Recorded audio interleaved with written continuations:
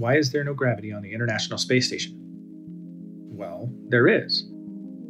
Because of the laws of physics, the ISS experiences near zero gravity, known as microgravity.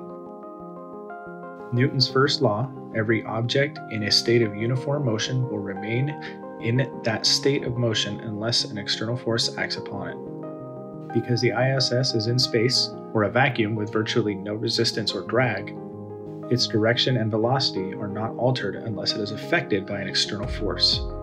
Cue gravity.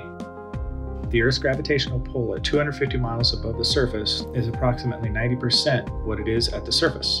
Gravity pulls the ISS towards the Earth, but because it's traveling horizontally at roughly 17,150 miles per hour, that is 4.76 miles per second.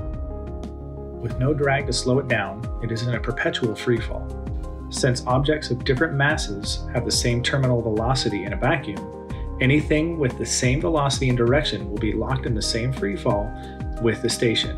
This is what a zero gravity or microgravity environment is, and why it is experienced on the International Space Station and other spacecraft in orbit. To see the International Space Station, yes, you can really see it with the naked eye. Check out the link in the description to the NASA Spot the Station tracker. This will give you how long you will be able to see the ISS and the part of the sky it will be in based on your location. Thanks for watching Path Mule STEM Facts, and I'll see you next week.